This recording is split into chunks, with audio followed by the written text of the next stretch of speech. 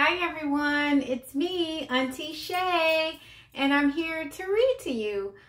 This is the third week of my book series, and this week I'm going to read a funny story, one of my favorites, Walter the Farting Dog. This book is a part of a series, and this is the first book of its series when Walter is first introduced to his family. Thanks for joining me.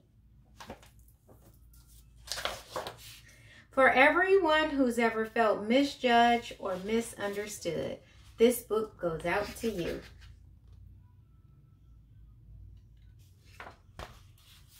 Walter the Farting Dog. Betty and Billy brought Walter home from the dog pound. Nobody wanted him, said Billy. But we love him, said Betty.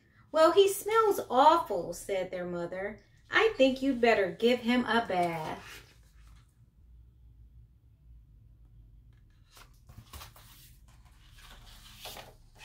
Mother walked in and said, he still smells awful.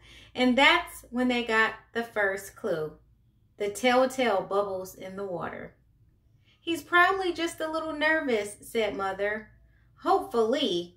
Maybe his stomach must be upset, but Walter's stomach wasn't upset. Walter's stomach was fine. He was perfectly normal. He just farted a lot. Poor Walter. Can you imagine having that problem?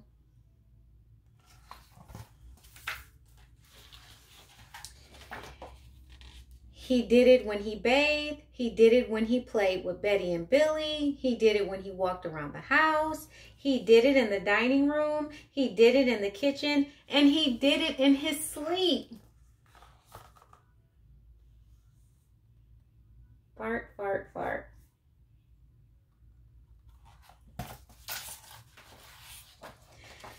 That dog farts morning, noon, and night, said Father. He can't help it, Daddy, said Betty and Billy.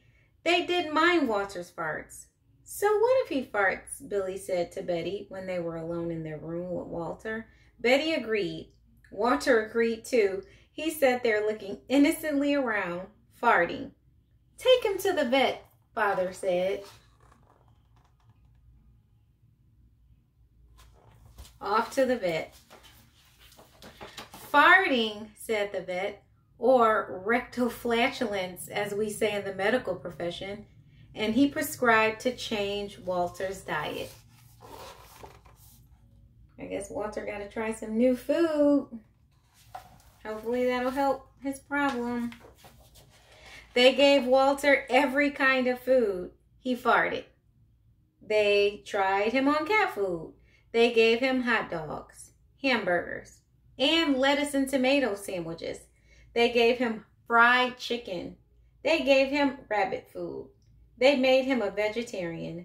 No matter what that dog eats, he turns it into farts, roared Father. Poor Walter. Carrots, corn on the cob, French fries, lettuce, tomato sandwiches, cat food. This poor guy cannot stop farting. Walter got the blame for everyone else's farts too. If Uncle Irv let one slip, he just wouldn't stood near Walter. Then all he had to say was, Walter! And then everyone would just look at poor Walter. What a shame. It's bad enough Walter gets blamed for his own farts, but then Uncle Irv and even the cat is giving him the judgy eye. He has to go back to the pound, said Father. No, Dad, please, begged Betty and Billy. Don't send Walter away. He goes tomorrow, said Father. They pleaded. Walter farted. It was all over. That night, Betty and Billy cried in their beds, and Walter looked at them unhappily. Oh, Walter, said Betty, you've got to stop farting. Because Father is going to send you back to the pound tomorrow, said Billy. Aw. Poor Walter. Poor kids. They love him. Walter knew how serious the situation was. he'd never see Betty and Billy again. He resolved to hold his farts in forever. When Betty and Billy fell asleep, he walked down to the kitchen to see if there was anything around to eat. He managed to open the cupboard door with his nose and found a 25-pound bag of low-fart dog biscuits that the vet had prescribed for him, which made him fart even more. Even though he knew they made him fart more, he couldn't resist. He ate the entire bag. Very tasty, Walter thought to himself. Can you believe he ate the entire bag of low-fat, low-fart biscuits? And then he went and lay down on the sofa. A gigantic gas bubble began to build inside of him. This is going to be trouble, he said to himself nervously. He was afraid of what might happen if he let it go. He thought maybe the house would explode, so he kept it in.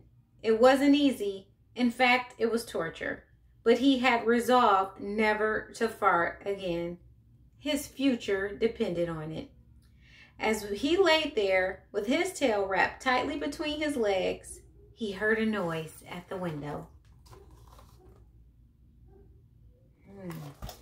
Who could it be at the window? He watched it open slowly. A pair of burglars came through. They dropped silently into the kitchen. "Watch out for the dog," said the burglars. "Oh, he won't bite," said the other. "He is a wimp."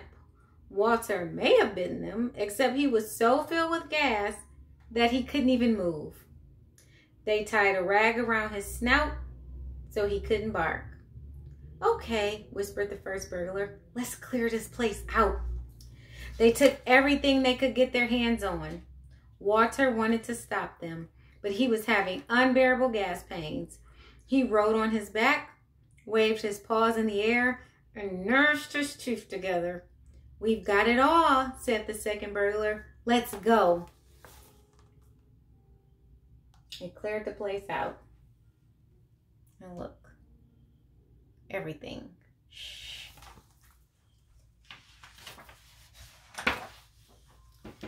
That's when Walter let it fly. It was the worst part of his life. It made a tremendous noise and shot him all the way across the room. A hideous cloud filled the air. The burglars clutched their throats, unable to breathe. With tears in their eyes, they raced for the window. They tried to grab their bag with all of their valuables in it, but their arms were too weak. "Let's get out of here." Look at Walter shooting across the room from that explosive fart.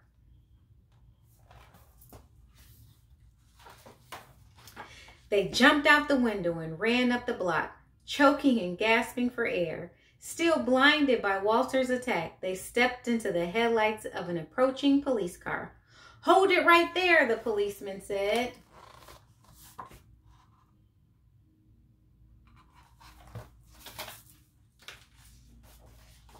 When Father and Mother came down in the morning, they found the open window, and they saw the bag with their valuables in it, and Walter was sitting beside it. He still had the rag tied around his snout. You'd have to say he looked heroic. "He saved the silverware," cried Mother. "He saved the VCR," cried Father. "Good dog, Walter. You're a good dog. You're our dog, even if you fart all the time." Way to go, Walter, saving the day.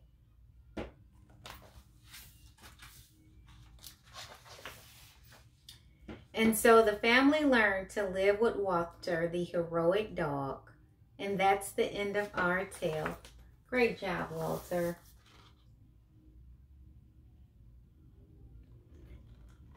Thanks for joining me for the reading of Walter the Farting Dog. Next week, I'll be reading My Silly Auntie, based on me, Shea the Silly Auntie. And you guys have a great weekend, and see you soon. Love you.